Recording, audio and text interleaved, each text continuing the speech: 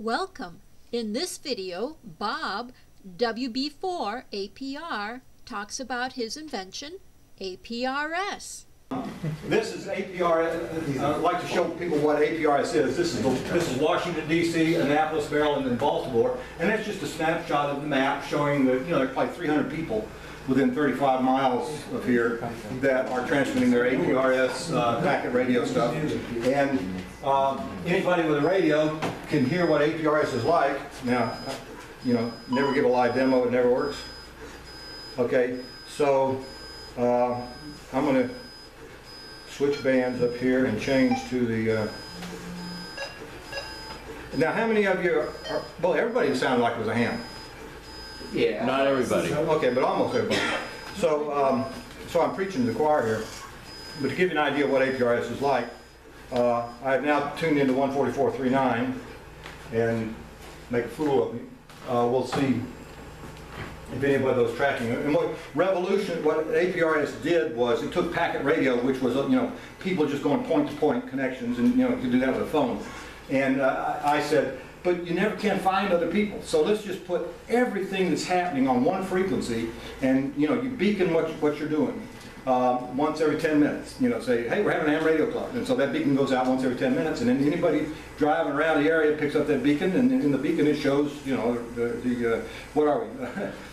Hack DC, the time and place of the meeting, it shows up on the map and everything else. So the goal of APRS was to have that single channel on the entire North American continent. No matter where you were, you tune into that channel, and after 10 minutes, you have gathered a map of where everybody is, what they're doing, any special events going on, and any bulletins and everything else. So it's kind of like a flood of information.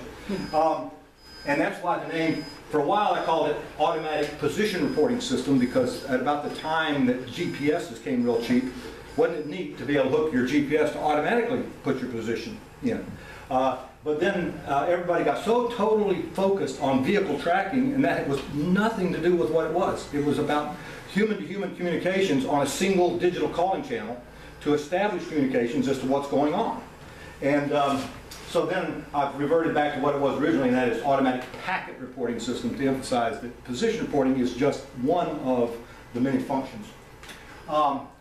And of course, if you zoom out nationwide, there's probably about 20,000 users. Now again, I've never looked up that number in the last 10 years. That's what it was 10 years ago. It has kind of plateaued. Everybody that's going to play with this is playing with it. Everybody who says, I don't need to be tracked, has dropped off. But those are the people that thought it was position reporting, because to be honest, nobody cares where you are. Okay, and so if you're coming into APRS to transmit your position, nobody really gives a hoot. It's how can you use this international channel, no matter where you are, you have connectivity. How can we use that to do whatever we're doing in ham radio, not just position tracking? Yeah. Feel free to interrupt me, and probably I'll tell you that in the 90 slides yet to go, it'll already be covered.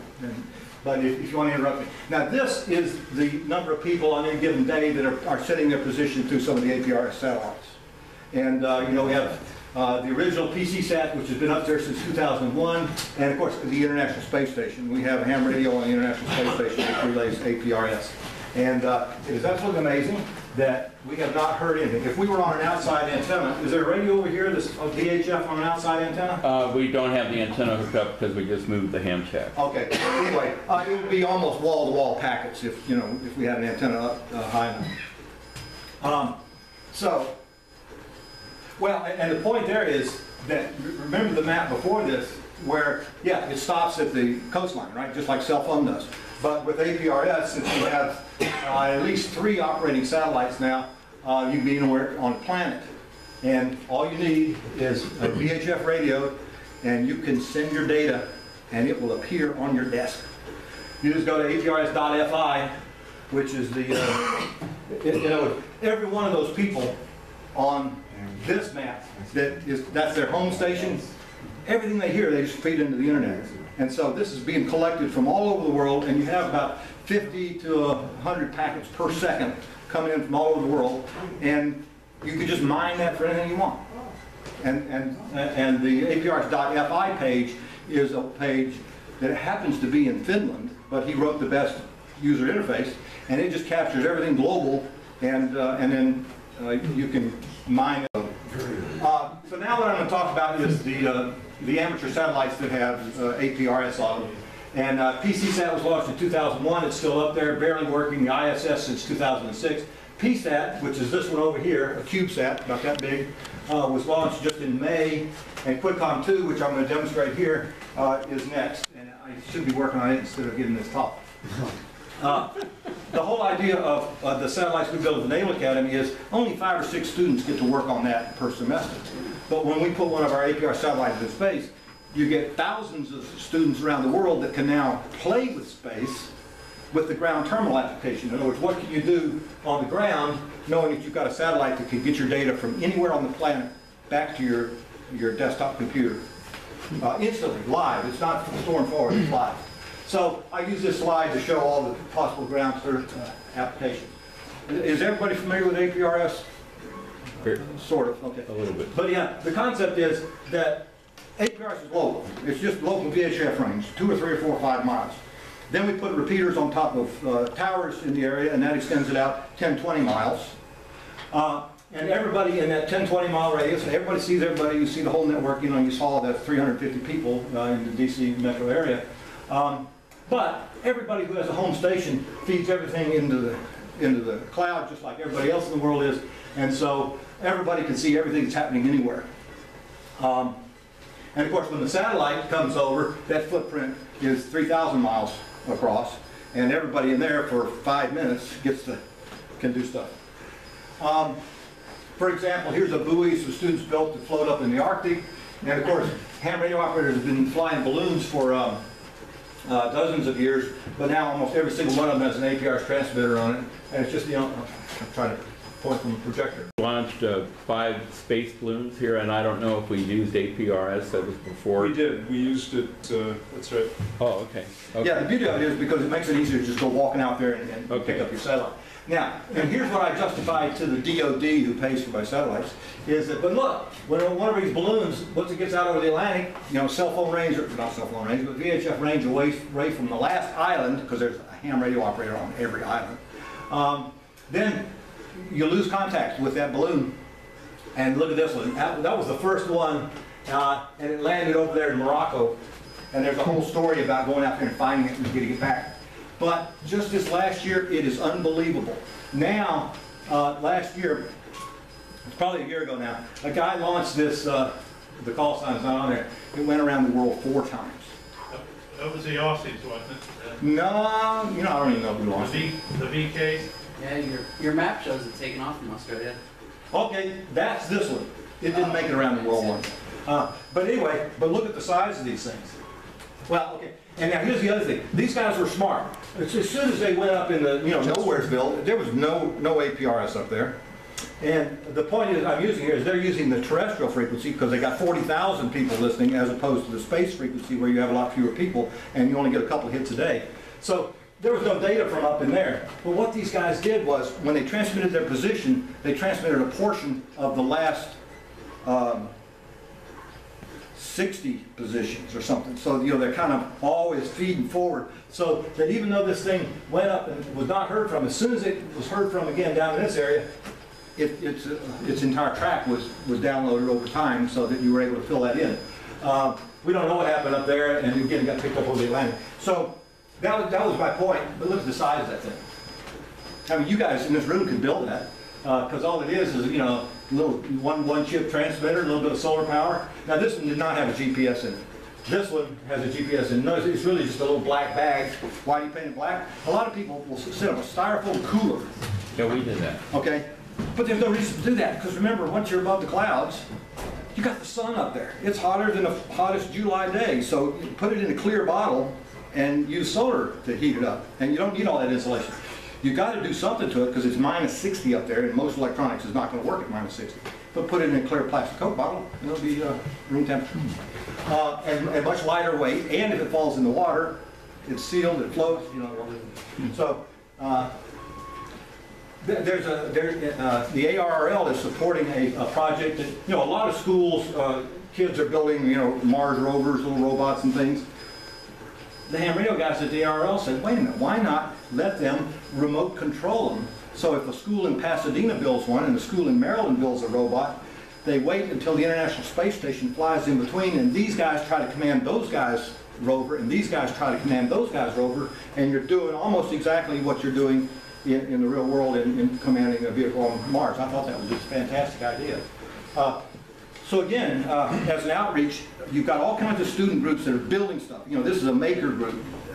And just don't forget that you can tie those projects into a global ham radio network. Of course, you can do it with the internet, but this is everywhere because the satellite will eventually come over. This is typically what the radio shows. In fact, we're not hearing anything. I'm going to turn this off and let it charge a little bit because I don't know what this was when I grabbed it today. But in addition to everything that everybody that you receive will show up on the map of your attached GPS. It also shows all the call signs.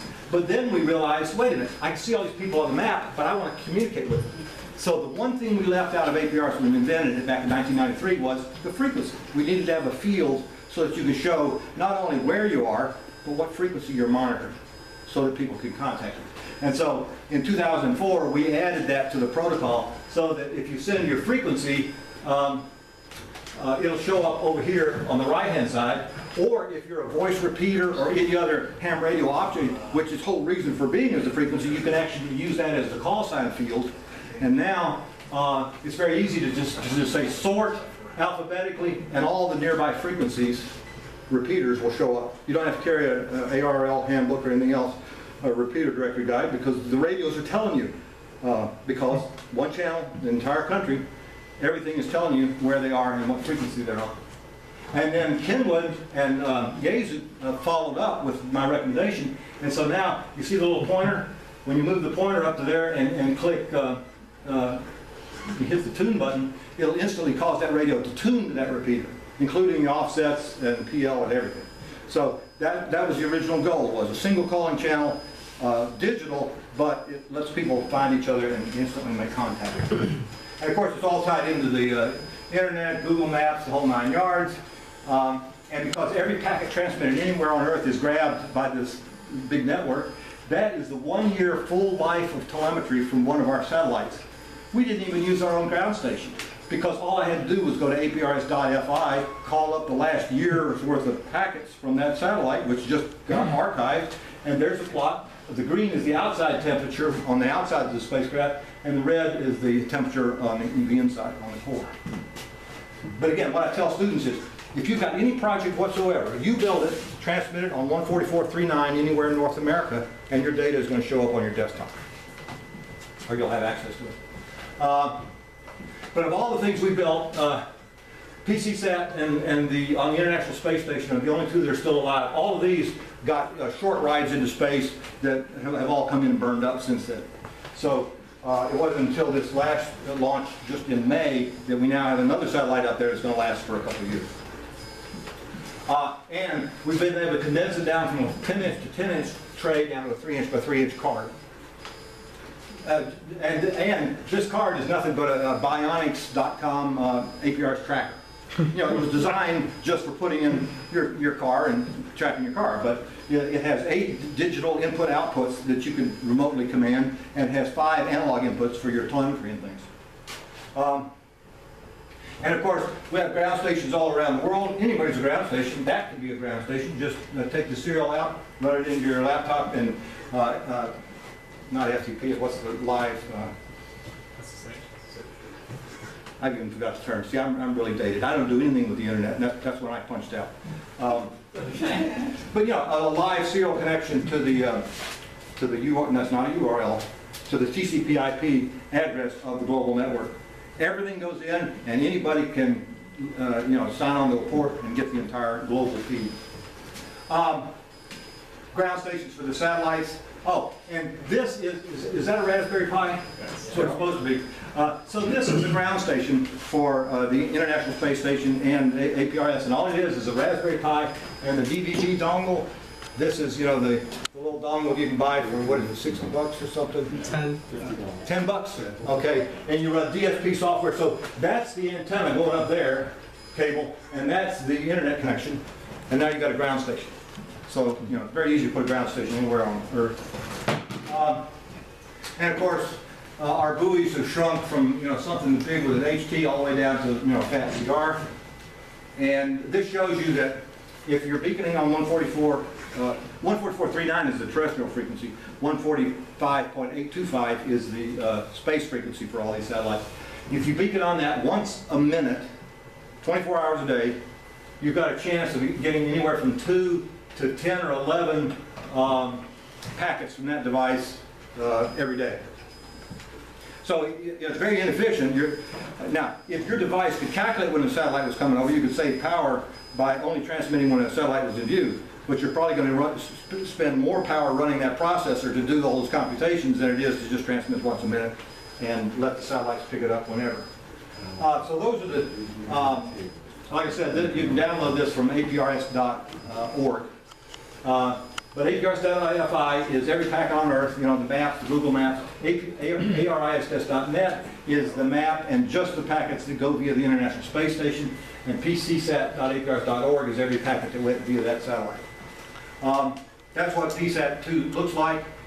Everything is stuffed into the center axis because, you know, you can't make a football spin this, you know, the long way. It'll always turn around and go flat.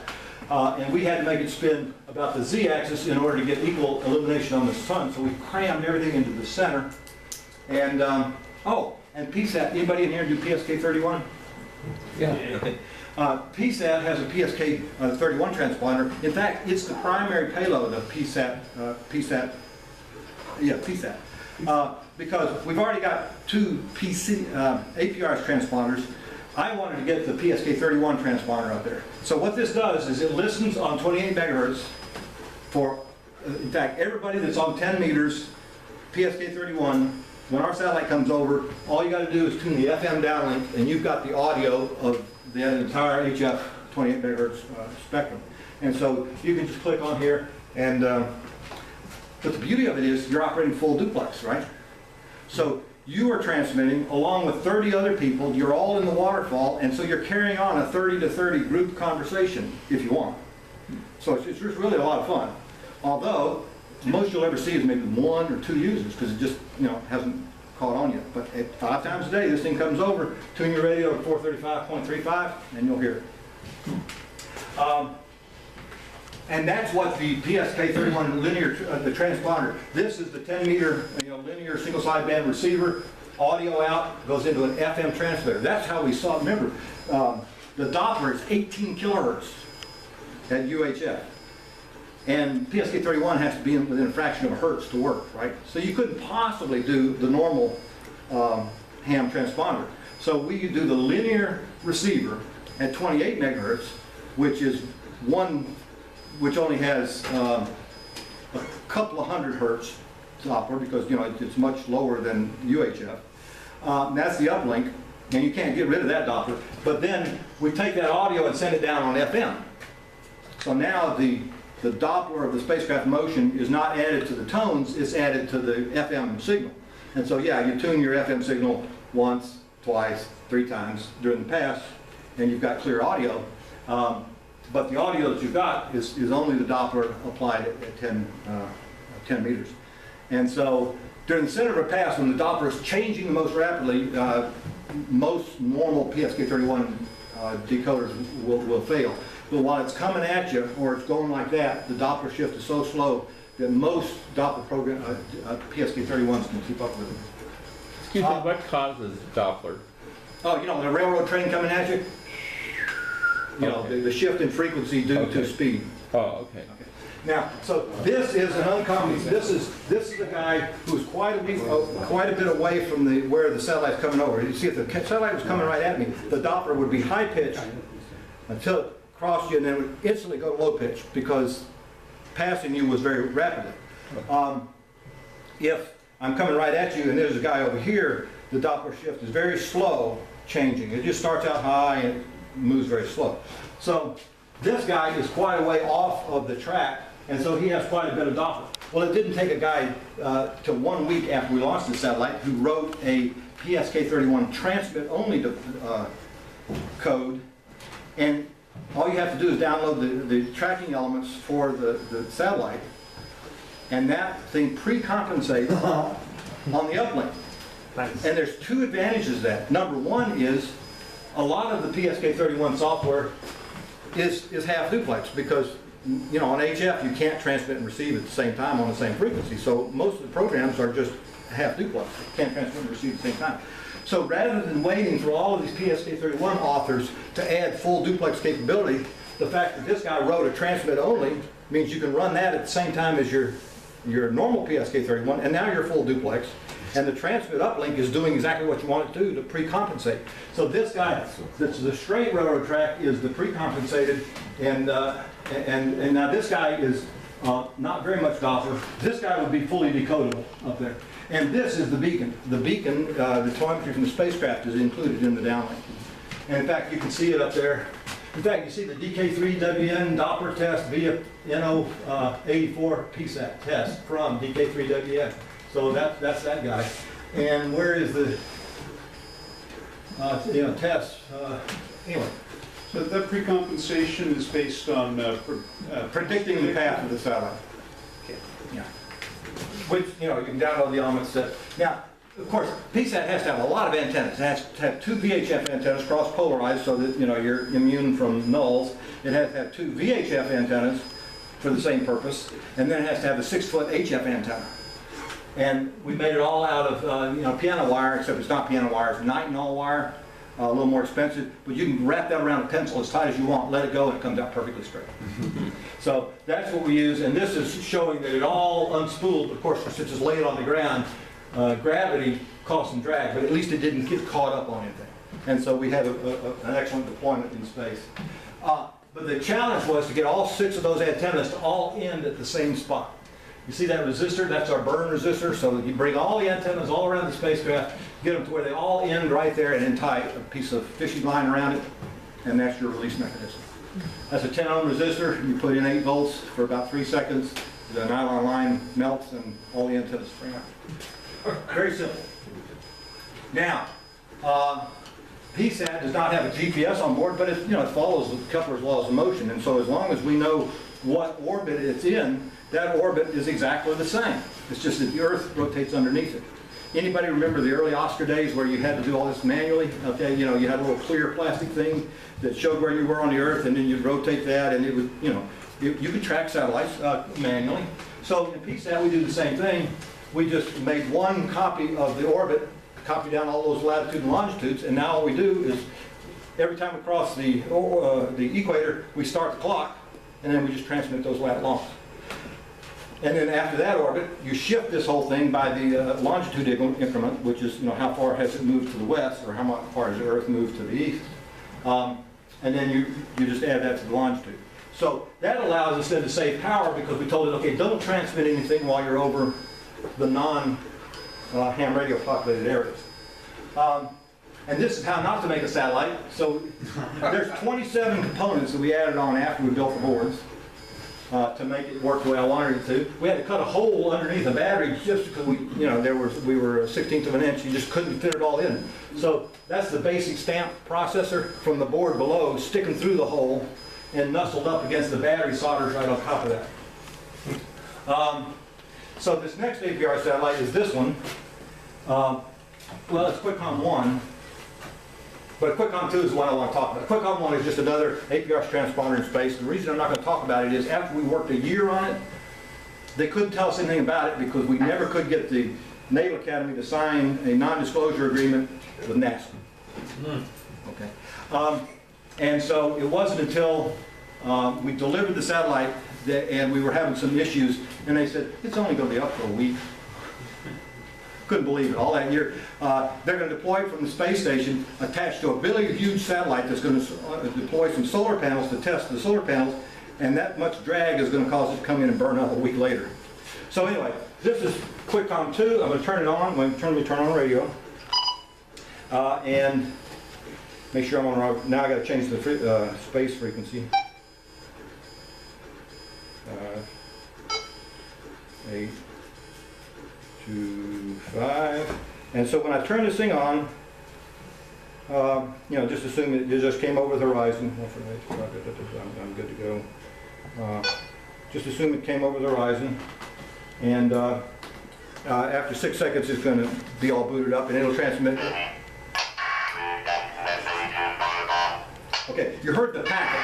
Okay, the packet says DTMF W380 CQ APRS touchtone.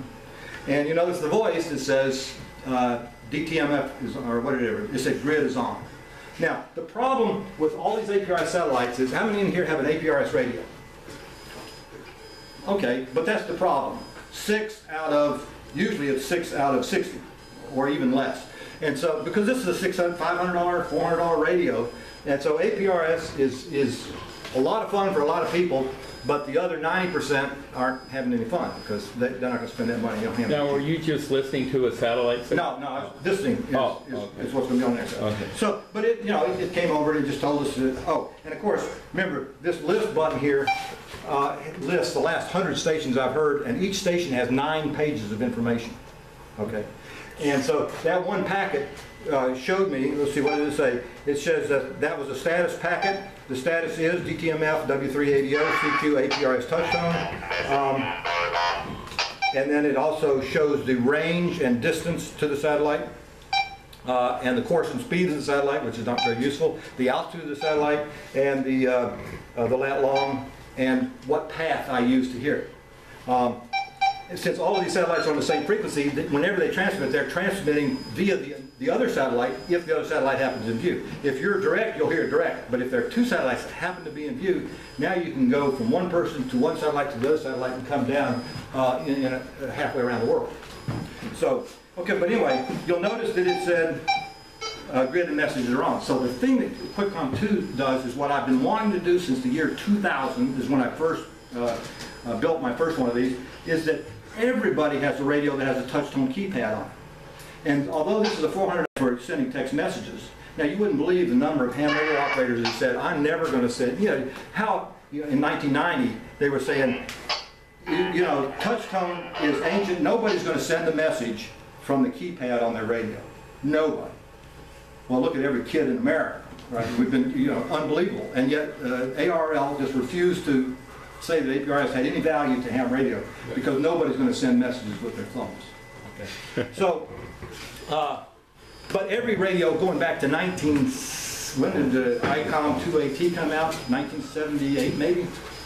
Every radio always back there has the touch-tone keypad. So the fact that this has $400 worth of a modem in it, it's still, the human interface is still the keypad, and there's the display. Well now, the touch-tone radio that you have in your pocket from 40 years ago can send APRS. Simply, what you do is you don't put the modem and everything in the radio, you put it at the receiving end. So you just receive the touchtones and you convert that into APRS at the receive end.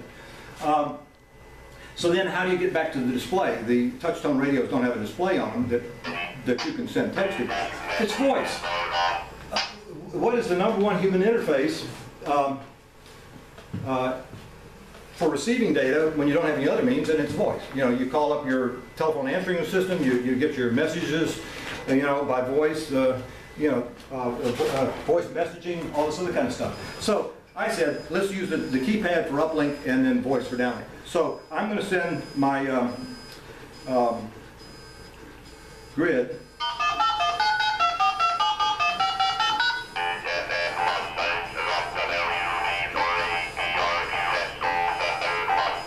Okay, so all I sent was 16 characters, and that included my entire international call sign and my grid square, which this thing converted to an APRS packet and sent it down on the APRS downlink, which got received in the global APRS network. So everybody in the world, if they were looking at the APRS map, would all of a sudden see that I'm at that grid square, I'm on the air, and yeah, live, that I'm on the air. Dumb question.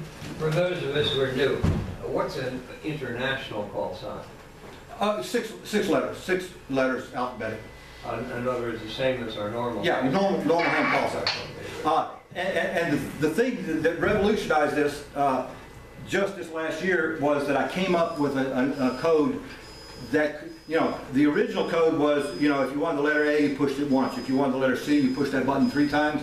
And so every call sign was a variable length, and some call signs would not fit into a 16-character touch-tone memory, which all radios had a 16-character touch-tone memory. But for this thing, I wanted to have the 4-character grid square plus the call sign all fit into 16 characters, including the star at the beginning and the pound at the end. And what I realized was, you use that other code which says, no, you just spell out your call, WB4APR, which you just look at the thing and send it in. But then you write down the numbers. You know, W is the first letter, B is the second letter on its key, 4 is the 0th character on its key. So you write down those 6 numbers which tell you which position on which key it was. You encode that in 12-bit binary, and 12 bits binary can fit into 4 digits decimal.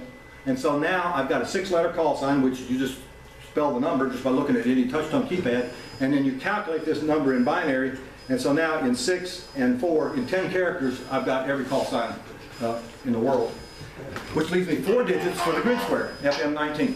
All right, now, could you say, well, grid squares are pretty boring. Well, not if you listen to the satellite, because that's all they talk about. You know, they're exchanging grid squares, putting themselves on the map, their contests, and the whole 9 yards.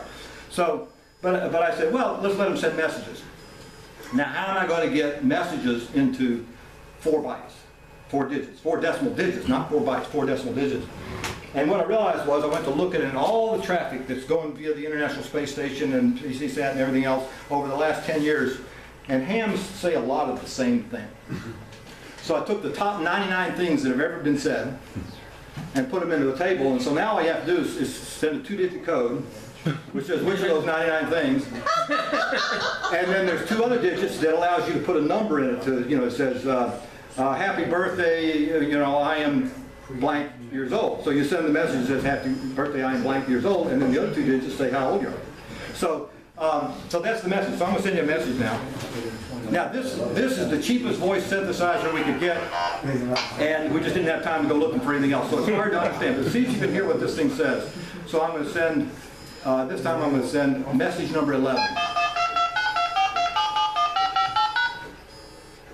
Nope.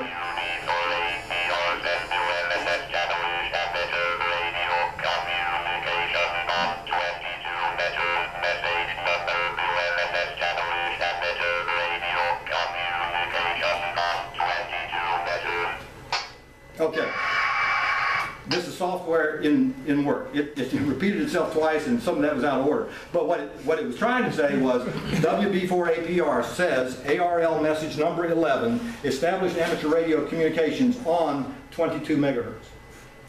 Okay, all of that with 4 digits. Because, you know, amateur radio has already the standard ARL radiograms, and there's a couple dozen of those, and then they have the emergency radiograms, and then we just sat down in a thing group and thought of what are all the other things we might want to be able to say, like go Navy, beat Army, you know, all those. So anyway. Is that programmed in there? Yes. But I don't even remember what the name, you know, you got to have this list of 100 things in your back pocket to know which one to send. Yeah. When are you going to upgrade the synthesizer chip? It'll be on the next flight after this, and we're already working on that side. All right. But see, once you hear it, you get accustomed to it, you can understand what it's saying. You don't like robots? What's wrong with you? Racist.